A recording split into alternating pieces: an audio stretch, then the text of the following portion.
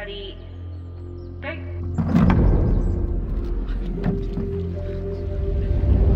In total, several thousand girls have rowed for the boat club.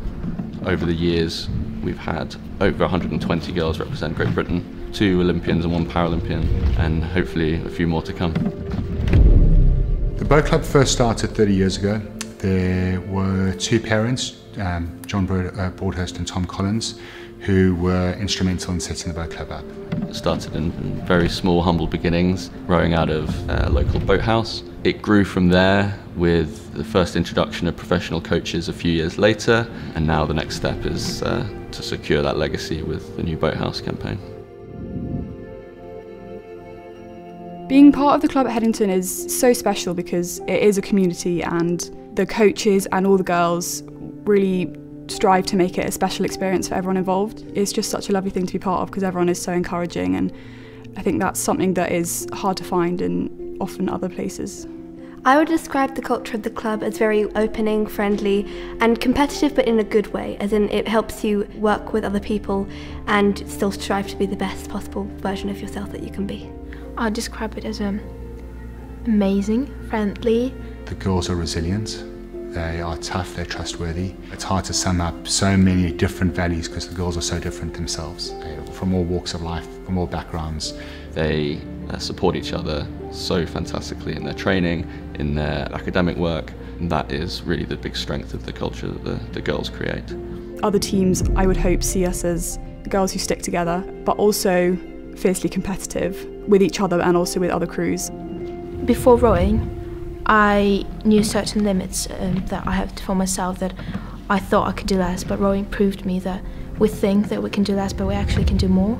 I've learnt a lot of teamwork skills and how to be a team player. Rowing has definitely made me more organised. I think one of the amazing things about rowing is it does open up so many pathways. When I reflect back now on everything that I learned and experienced as part of the boat club, is the culture that they've instilled there is all around high performance. They're really building a high performance environment. The structure of, I guess, of the training and how they approach it, the standard that they expect of everybody. Everybody expects of themselves and their team. So when you go into a corporate environment, you sort of set yourself very similar standards of trying to create that high performance. I enjoy being part of the boat club because lots of my friends do it, and it means it's a really good bonding experience as well. Everyone that I was part of with the boat club, a lot of people in my year I still keep in touch with, and we absolutely love going to Henley still and supporting the girls rowing there. All the coaches and the team encouraged me to talk to the older girls, to learn from them, to take on more leadership roles, to help with warming up, etc., which really grew my confidence.